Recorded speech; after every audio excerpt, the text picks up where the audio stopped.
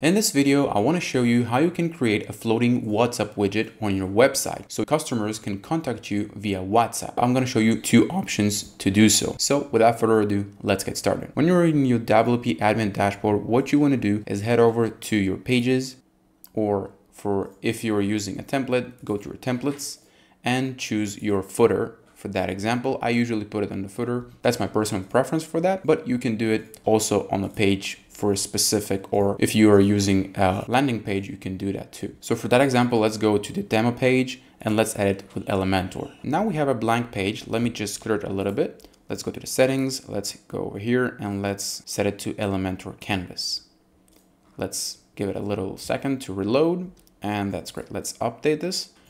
And right over here, what I want to do is grab the icon widget, drag and drop it into the box. And right over here, what I want to do is choose the WhatsApp icon. So I'm going to type here WhatsApp, and I'm going to choose this one without the background. So we're going to add the background a little bit later. So right over here, insert. Right under the view option, what you want to do is choose the stacked right over here, and then keep it as circle. Let's go over to style and let's change the color or the background color of the WhatsApp widget or the WhatsApp icon to the green one. Let's put it at green, and let's set it, I think, yeah, I like that color. It looks a little similar to the WhatsApp color. Great. So let's set the secondary color, which is going to be our WhatsApp white color. Let's set it to white right over here, and let's head to hover, and let's set also the secondary color to white. So when we're going to be hovering over it, it's not going to change to anything, or not going to change to gray as we saw a little like a minute ago. So what I want to do is head over to the padding and let's adjust the padding a little. I'm usually setting it around 30 or a little less. As you can see with the arrow, you can control it. Yeah, I think I should set it as this. And let's head over to the size and let's put it at 20. No, that's a little smaller. Let's make it 25 or 30. Yeah, I think 30 should do. Now that we're done styling our WhatsApp icon, what you want to do is head over to the advanced tab, and right over here, what you want to do is set it the position to fixed. So over here, you can see that it's fixed to the top and to the left hand corner of your website, or to my window.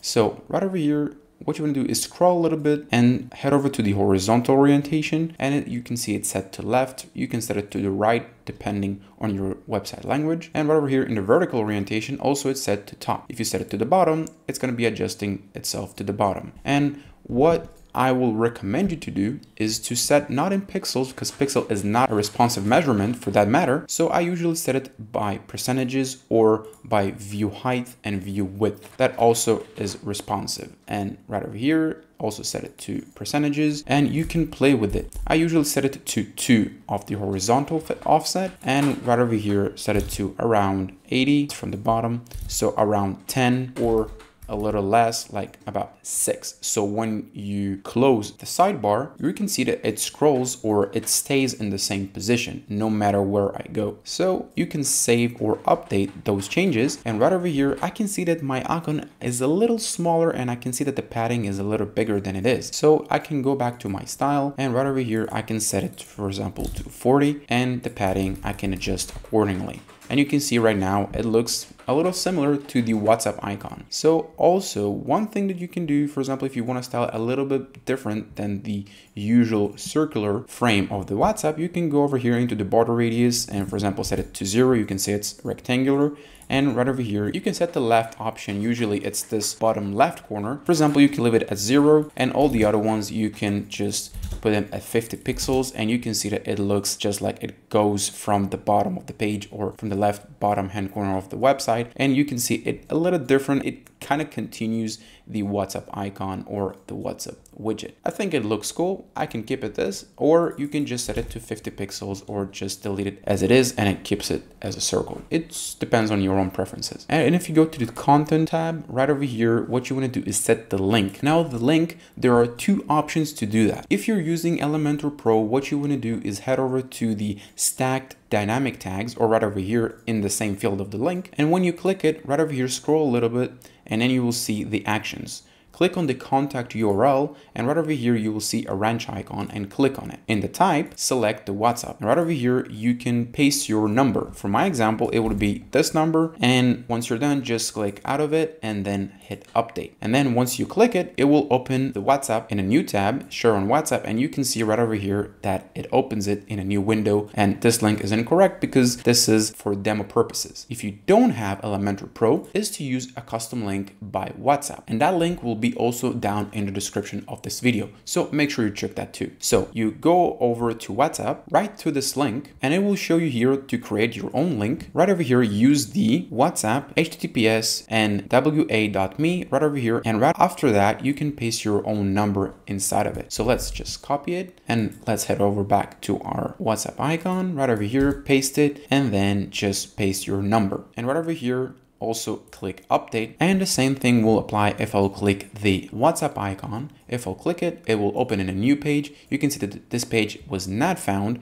because this number is only for the tutorial purposes. Now that we're done with the first option, one more option that you can do is install a plugin. So let's exit from this page and let's head over to our plugins. Let's go to add new and let's search for the WhatsApp widget. So now you'll see a few options. So usually I'll be installing the Click to Chat by Holy Themes. As you can see, it has a lot of reviews and a lot of installations right over here.